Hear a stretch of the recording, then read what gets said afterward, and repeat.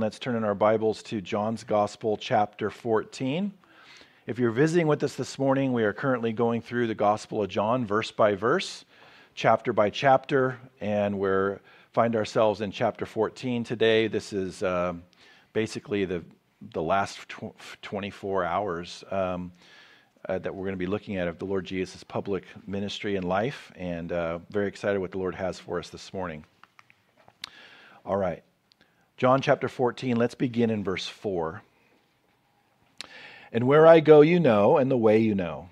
Thomas said to him, Lord, we do not know where you are going, and how can we know the way? Jesus said to him, I am the way, the truth, and the life. No one comes to the Father except through me. If you had known me, you would have known my Father also. And from now on you know him and have seen him.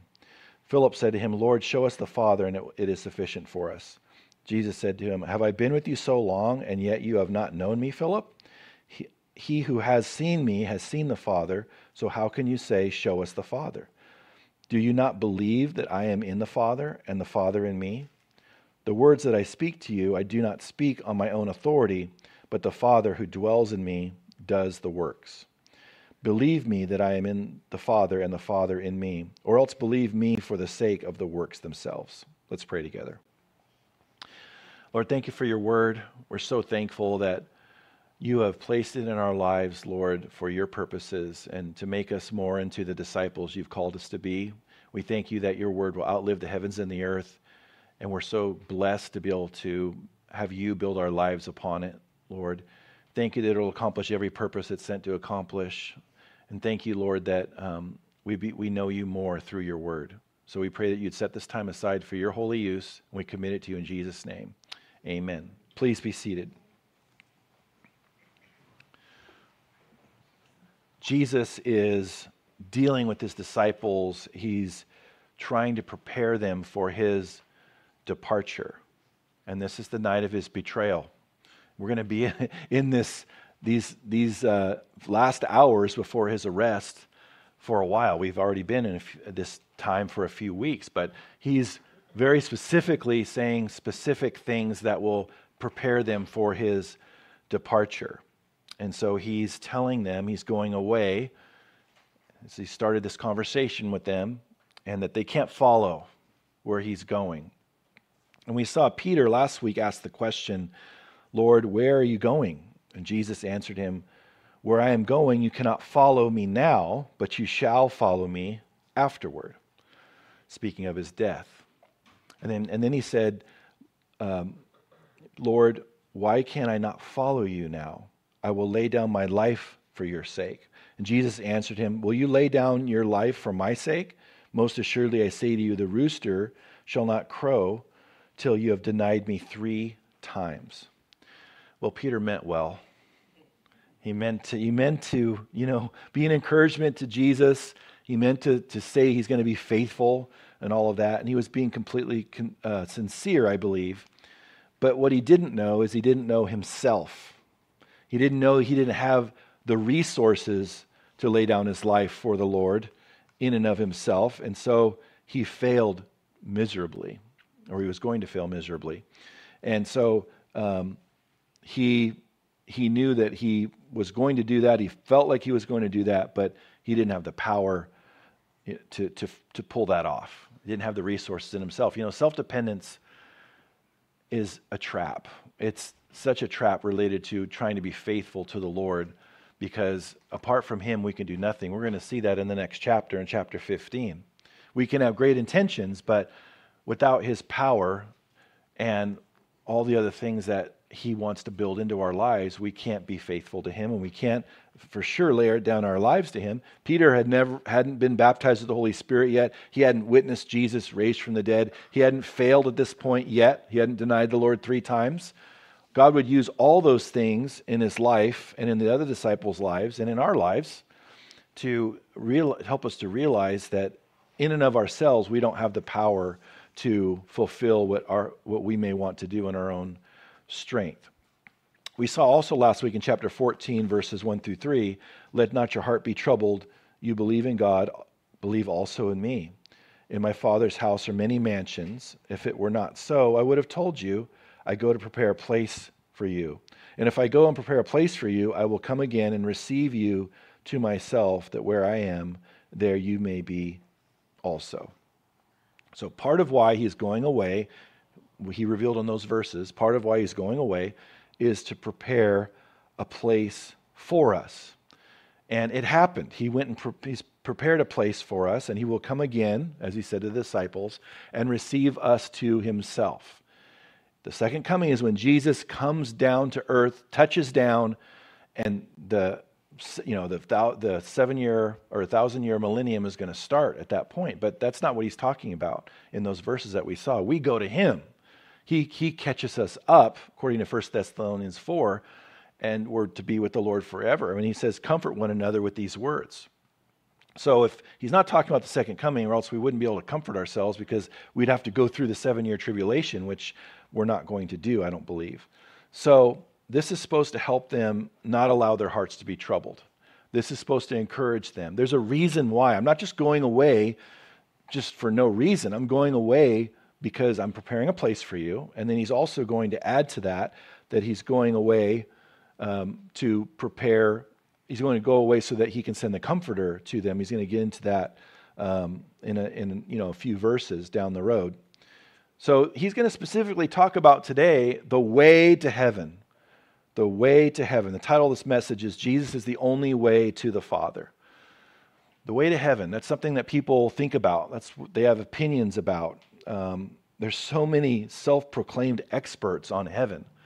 Though they've never read the scriptures, they've never studied comparative religions, they've never really looked into it, they just automatically are positive that there's many ways to heaven. It's called pluralism.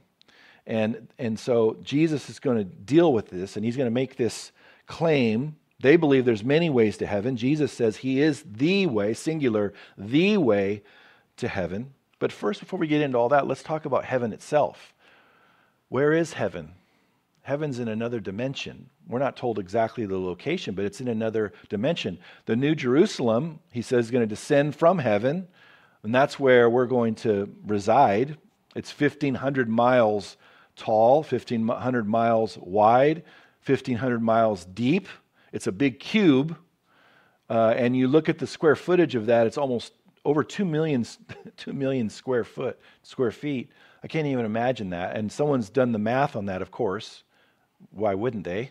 And they figured out that each person, they figured out how many people are likely in heaven, and how much space based on the measurements and everything, and there's multiple acres per person. You'll be really thankful to know that you're going to have multiple acres and someone did a great service by calculating all that out. I don't know about all those details. All I know is that it'll be everything that God meant it for us to be, and it'll be a blessing. But it's in another dimension. Jesus said that temporal things are visible and the invisible things are eternal. There's a whole nother dimension we don't know anything about. And there's glimpses of it in Scripture, like Elisha asked for a servant to be able to see in the spirit realm. He was able to see all of the angels around and chariots of fire and all these things. There is another whole dimension, another spirit realm that we don't see, that's all around us. If you ever get a chance to read This Present Darkness, who's read that or heard of the book? Who's even just heard of it? 1, 2, 3, 4. Wow, that's surprising. This Present Darkness, that book, I was a new believer when I read that.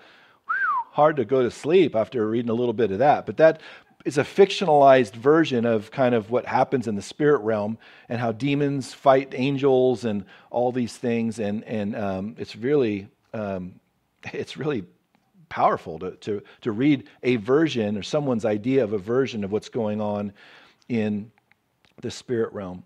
But heaven we don't know where it is right now, but we know heaven can hear us, and we know that heaven, we have our citizenship in heaven. Paul wrote about that our citizenship is in heaven. And so the issue is, though, how do we get there? How do we get to heaven? The world believes and says all the time, when anyone dies, they go to heaven. It's just automatic.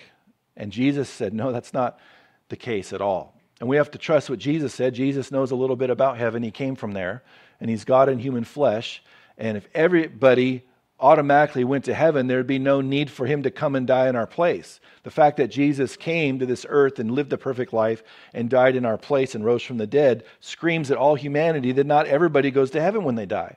I've had people try to get me to say when I'm officiating a funeral, please tell everybody that they're in heaven. And I'm like, I don't know. I didn't know them. And ultimately, no one knows anyone's heart, but I don't know anything about this person. I'm not going to say they're in heaven. I can't do that. But I can be faithful to talk about God's faithfulness to them, because we know no matter if they knew the Lord or not, God was faithful to them and loved them and showed his, reigns on the just and the unjust. He, all these things. Pray for pastors. It's hard to do funerals sometimes when you deal with the family dynamics and all of that. You just try to be faithful to what God's word says and to love the family, but it can be difficult at times. So how do we get there? Or more precisely, who is the way? That's what Jesus is going to talk about today in our verses. So let's see what he says. Look at verse 4. He says, "And where I go, you know, and the way you know." So Jesus, without hesitating at all, he clearly says they know where he is going and they know the way. Now notice Thomas boldly contradicts him in verse 5. Thomas said to him, "Lord, we do not know where you are going, and how can we know the way?"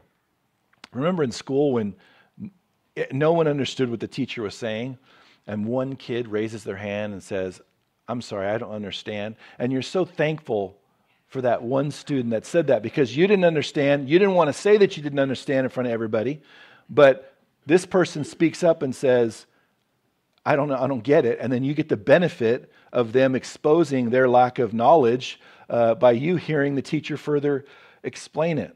I was so thankful for those students, because I didn't get to look as stupid as I was, or unlearned. Let me just be more precise, not stupid, but I felt stupid. So Thomas did even better than that, though. If you really think about it, if you really look at the words that he actually says, notice he says, "We don't know where you are going, and how can we know the way?"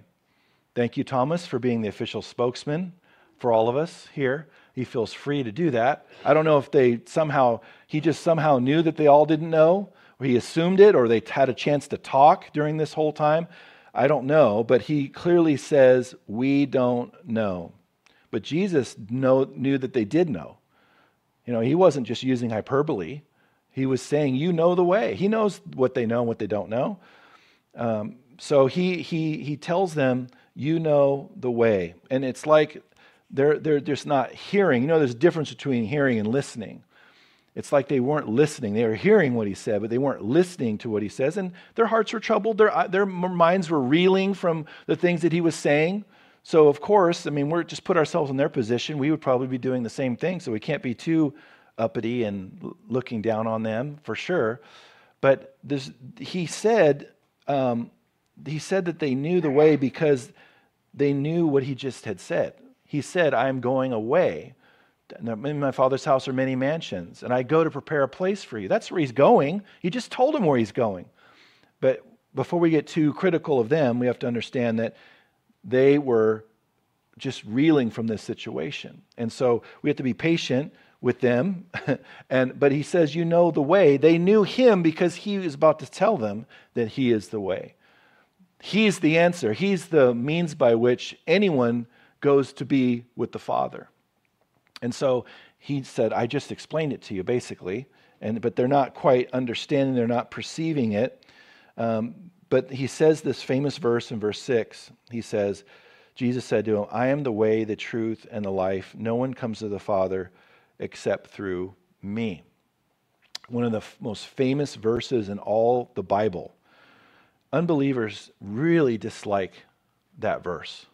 It really makes them uncomfortable. They hate that Jesus said it. Well, Jesus said it, though. We didn't say it. If you're here today and you're new to the things of the Scriptures and you're upset by this because maybe you think in terms of pluralism, you think there's many roads to heaven. But Jesus is the one who said it. So don't get mad at us. Get mad at Jesus if you're going to get mad at anybody. He said that he's the way. We didn't say it. And so he says, I am the way. Now, they want Jesus to be a way. They want Jesus to be one of many roads. They get so upset. Today in today's culture, broad is what's popular. Broad. Jesus said broad is the road that leads to destruction. But what's valued today is I get to choose. I get to choose how to get to heaven. It's up to me to decide the way. What if I invited you over my house and you've never been to my house before, and I'm trying to tell you how to get to my house, and you go, I get to choose how to get to your house. I get to choose how to get there. I don't need to know your address. I don't need to know you getting specific with where you live, how to find your house. That's up to me. That's so narrow of you to say that you get to decide how I'm supposed to get to your house. I need many ways to get to your home. That'd be so ridiculous. We like narrowness when it suits us. We wouldn't want before we go into surgery, the surgeon tell us, this is normally the way that I do this, but I kind of want more than one choice. I kind of want to choose a whole new way that I've never tried before to be able to heal your body or operate on your body. Or what if the pilot, when you got on board of a plane, said, I'm not going to go by the way that I'm supposed to go. I'm going to just take my own route because I just feel like I want to have choices. And what would you do? You'd be saying, I want my money back for my ticket. It's like we want narrowness because narrowness is the way that things have been set up. There aren't many ways to heaven, and Jesus knows that he uniquely is qualified to be able to be the way. The height of pride and arrogance, the world believes, is someone saying that there's only one way to heaven. But the thing that they don't realize is that the invitation is to all. The invitation is to all, but there's one way to heaven. And they say, you're not being very tolerant.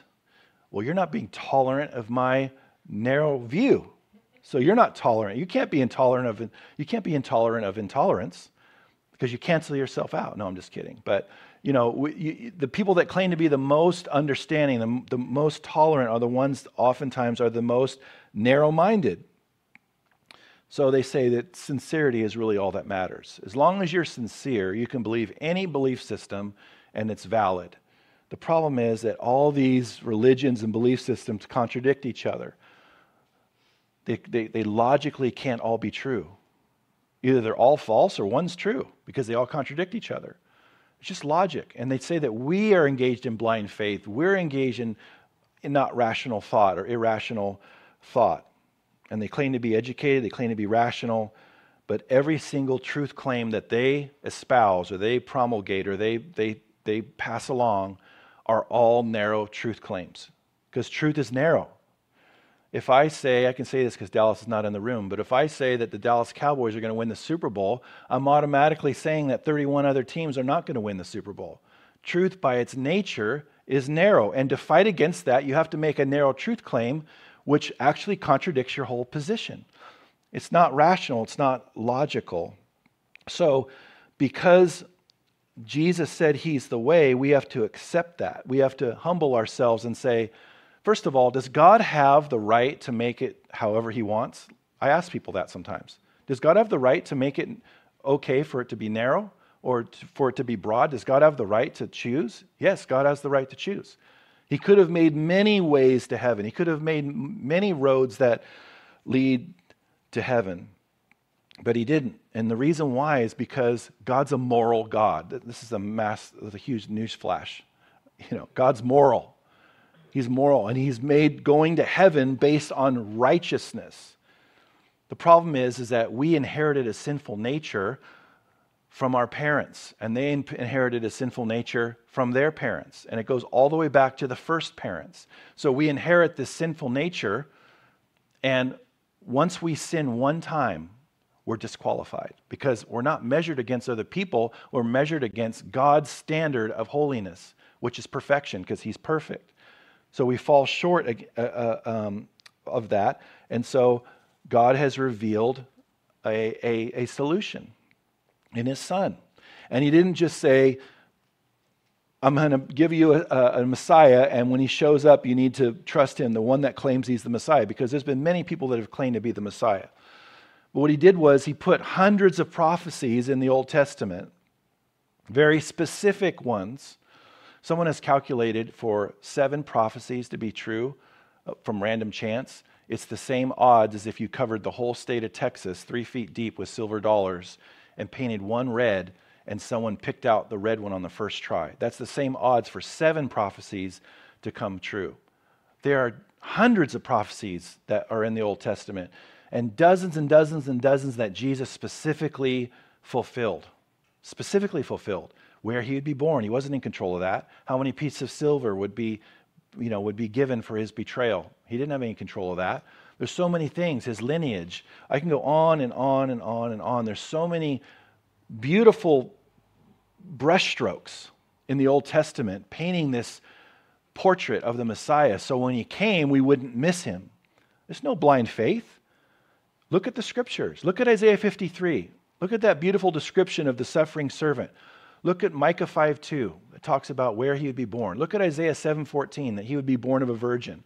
I mean, I could go on and on and on. Our faith is not blind faith. Our faith is based on fact and evidence. God doesn't tell us to check our brains at the door to become a Christian. It's faith. He calls us to love him with our mind in addition to other things. We can't love him with our mind if it goes against reality and goes against what's true. So, truth by its very nature is narrow. And Jesus is the only way, and God's okay with it. And what I want to get to with my first point is, don't ever be ashamed that Jesus claims to be the only way to God. Paul wrote in chapter 1 of Romans, he said, "For I am not ashamed of the gospel, for it is the power of God to salvation for everyone who believes, for the Jew first and also for the Greek." The gospel is Jesus' death, burial, and resurrection, and how God provided only that as the means by which we would be saved. That's the only way to heaven. Jesus prayed in the Garden of Gethsemane, "Father, if there's any other way, let this cup pass from me." And there was silence then, and there's silence today. Nobody can meet that standard that he met by dying in our place. So don't let the culture intimidate you into silence. It doesn't matter what the reaction is going to be. God hasn't called us to share the gospel only when there's a good reaction to the gospel. He calls us to be faithful to preaching that gospel even when people have a bad response to it. That's what being faithful to preach the gospel means. It's no matter what people's reaction to it, we're going to be faithful to preach that amazing gospel. It's not loving to withhold truth from people, even if they're going to reject it, because that's what the Holy Spirit can use in their lives as we're faithful. He says amen to the scriptures that we proclaim. He says amen to that by his Holy Spirit, and we're cooperating with the Holy Spirit in how he works when we're faithful to preach the gospel. It's not loving to withhold that from people. Jesus is the only one who's qualified to be the Messiah. He's the only one who fulfilled hundreds of prophecies. He's the only one who performed miracles. He's the only one who lived a perfect life. He's the only one who took our punishment on the cross. He's the only one who rose from the dead.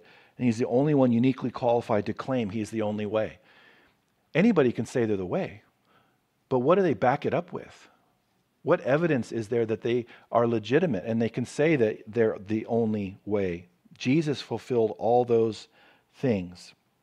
Well, people may say that's narrow-minded. Well, Jesus said what he said because he's loving. He said, "The truth shall set you free." And so most people that have a problem with the exclusivity claims of Jesus Christ disagree with those things without recognizing the unique qualifications that he had to be able to say that. And so we have to understand that he's saying it because he's qualified to say it. But also he says he's the truth. And the truth is, by nature, like I said, it is narrow. People are a lot like Pilate was. When Pilate said to Jesus, "What is truth?" They claim, "You have your truth, I have my truth." None of that is rational. None of that is based in reality. There are perceptions and opinions, and there is subjective truth in the sense of things that I experience. But in terms of something historical that claims to be valid, those things need to be looked at and investigated fairly with an open mind. Be willing to have it take us wherever the truth leads. Nobody ever researches and looks at Christianity fairly with all the evidence and ever comes to another conclusion other than that Jesus is the only way. If they're seeking truth at all costs. Sometimes people don't want to be bothered with the truth. They just want to believe what they want to believe.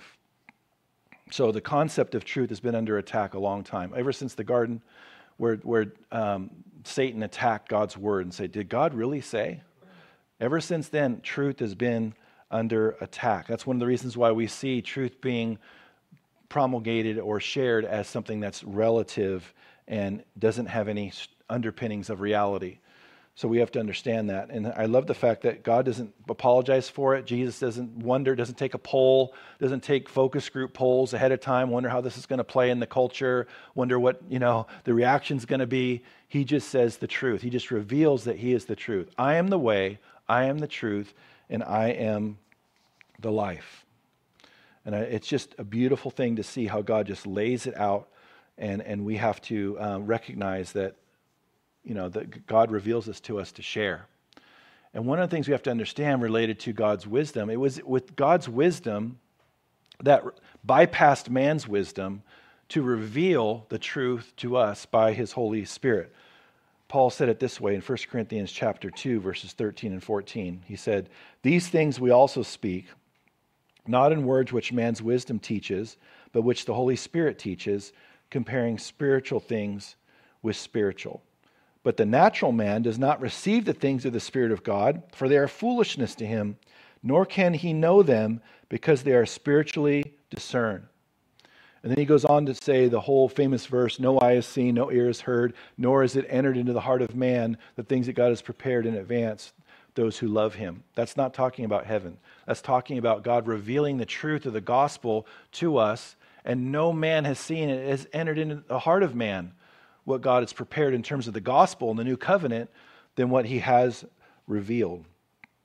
He bypassed man's wisdom entirely. That's why man can't get credit for it. That's why man doesn't get any glory for God's truth and God's gospel that he's revealed to us. So, and then he says he is the life, and he's the only one to abundant and eternal life. He's the only one that can offer it. He's the source of all life. He's the creator. We're told in Colossians chapter 1, verse 16 and 17, "For by him all things were created that are in heaven and that are on earth, visible and invisible, whether thrones or dominions or principalities or powers. All things were created through him and for him. And he is above all things, and in him all things consist." So he's the creator. He can offer eternal life. He's the one that created us. But also he's the one who provided the solution to man's righteousness problem. And one of the things that marks Christianity also is that God offers salvation as a free gift. In all the other belief systems, you have to earn it. In all other belief systems, you have to do works and do something to earn a right standing with God. And man didn't ever think of the reality that is impossible, and that God provided salvation as a gift. We just have to receive it. We wouldn't ever have thought up that God would be this gracious. We never would have thought up that God would offer salvation as a free gift. We just have to receive it. Our good works can't outweigh our bad works or our sin. It can never do that. So that's why we have to have this great exchange happen where God has taken our sin and we, in exchange, get his righteousness put to our account. Second point is that Jesus perfectly represents the Father to us. Look at verse 7. "If you had known me, you would have known my Father also, and from now on you know him and have seen him." Philip said to him, "Lord, show us the Father, and it is sufficient for us." Is that all? That's not asking too much. Just show us the Father. Just have the Father appear right now. I just love the fact that they're so bold with him. You would think I would never say that to him, but they felt so comfortable with him because they knew his love for them, and they were just honest and open with their questions and their concerns. And look how patient he was with what they said and the questions they asked. He's so faithful to be so patient. But just, show us the Father. There's nothing, what else, that's all. And Jesus responds in verse 9. Jesus said to him, "Have I been with you so long, and yet you have not known me, Philip? He who has seen me has seen the Father. So how can you say, show us the Father? Jesus and the Father are one. Jesus said that in John chapter 10.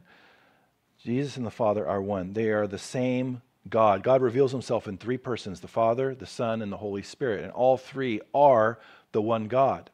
There's a doctrine called modalism that oneness Pentecostals and apostolic churches they deny the Trinity, unfortunately, and they believe that God has three different masks that he wears. It's one person within the one Godhead who wears three different masks. He's the Father, he puts on a mask and appears as the Son, puts on another mask, and he's the Holy Spirit. That's heresy.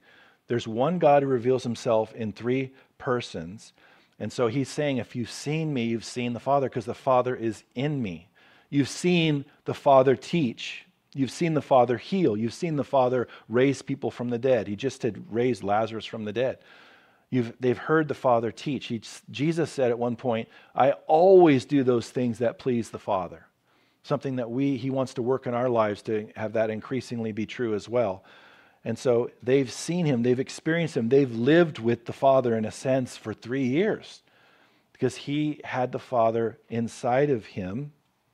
And then he says, do you not believe that I am in the Father and the Father in me? The words which I speak to you, I do not speak on my own authority, but the Father who dwells in me does the works. So he says, this whole time I've not done anything on my own authority. I've obeyed what the Father said. Jesus, when he came to earth, he laid aside all the prerogatives of deity, though he never stopped being God, and he did things in the power of the Holy Spirit. And we don't know exactly when he was doing things in his own volition or when he was doing, it's like you can't break that down to that extent. But the point is that he didn't do anything in and of himself because he was the Son. He was the Messiah. And so he says he dwells in me and he does the works. And then in verse 11 he adds, believe me that I am in the Father and the Father in me, or else believe me for the sake of the works themselves. So he's saying the works back up who I am and what I have said to you is true. So he says that's important for you to understand, and that you've been with me this whole time, so you've seen the Father. I don't have to have the Father manifest himself before you. The Father is Spirit. But he's saying, I recognize that you want to learn more about the Father, but if you focus on me, you've seen the Father, you've lived with the Father because you know me, and so I am the way, so you know the way. So they already knew where he was going. He's already said that. They knew the way because they knew him. So Jesus wasn't wrong. He was exactly correct with what they already knew. They just weren't listening and weren't fully understanding everything to their satisfaction. But Jesus is patient with them. He works with them. And he reveals this great doctrine of his exclusivity. How do we focus on that as we share our faith? How do we help people understand that Jesus is the only way? We just have to be bold in saying that he's the only way. It's not complicated. I mean, people are going to disagree or they're not going to disagree, but the point is we can talk about his qualifications. We can talk about what makes him, what he's fulfilling and what his prophecies show that he fulfilled, that he's worthy of being the way to heaven. At one point, Jesus said, we even saw it in this gospel, that he's the door. He's the way. He's the way that we come to know him, and we have to accept that. We have to submit ourselves to that, because no one else either comes close to being qualified for the Messiah. If Jesus isn't the Messiah, there is not a Messiah that exists. Jesus fulfilled all the prophecies, and there's no way any other teacher can come in and claim to be the Messiah, because he's the one that qualifies because of all the prophecies and what he did in his life and all of that. And so, yes, there is exclusive claims of Jesus, but the thing that doesn't amaze me is that there's only one way. What amazes me that there is even a way. And I use this analogy many times, but I'm going to say it again. When you fall overboard on a cruise ship and someone throws you a life preserver, you're not offended that there's only one way to be saved. You're just thankful that that you can be saved. That's the idea. It's his business on how many ways there are to heaven and all that. And in his wisdom, if you think about it, it's the wise answer to provide people is that he is the only one uniquely qualified to pay for your sin and to be your Messiah and to be the way to the Father. And he says that if you've seen me, you've seen the Father. That is something that we should be thankful for. We get to know about the Father based on Jesus and what he's provided to us. And at one point, Jesus said, "He does not receive the Son, does not receive the Father who sent me." It's a package deal. You get to the Father by going through the Son. If you reject the Son, there is no way to the Father. He's the door. He's the way that we get to the Father. And it's something we should be very thankful for and be faithful to communicate and not be shy about. It doesn't matter how bad the culture gets and how much they think that that's offensive and don't want to hear it. The point is, Jesus wants us to be faithful to preach that gospel. And we can get into all the reasons why he's worthy to be the way, but ultimately we have to communicate to them there is a way to be saved. And you should be thankful that there is a way to be saved, because no other religious guru or prophet deals with righteousness. No other prophet deals with holiness. They all say you just have to work for it. You have to be busy religiously, and somehow your good works will outweigh your sin. But Jesus says, no, you can never be good enough. The standard is perfection. When we think we can earn our way to heaven, we're thinking that the standard is lower than it really is. The standard is perfection. And that's why when I explain that to people and they go, well, that means everyone's a sinner, like as if they did some chess checkmate and got me. And I'm like, no, you're right. That's right. Flesh and blood has not revealed this to you. You know what I mean? Like that's true. We're all sinners. They're like, even you need a savior. Like, that's right. You're agreeing with me. I can't save myself, just like you can't save yourself. We all have to come the same way. We have to humble ourselves. Like it says, the ground is level at the foot of the cross. Everybody has to go to the foot of the cross, humble themselves, and accept Jesus as their Savior and to trust in Jesus for salvation, not their own work. So we need to be faithful to that message. Amen? Let's pray together.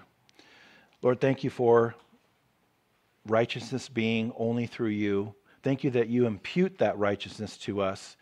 Thank you that you put that righteousness to our account, and we're legally yours. We're in Christ, those of us that know you in this room. Lord, if there's anyone listening in the room or online, I pray, Lord, that they would make that decision to trust in you alone to pay their way to heaven, thus bringing them into a relationship with you. We thank you that we get to carry this message, and we thank you in Jesus' name. Amen.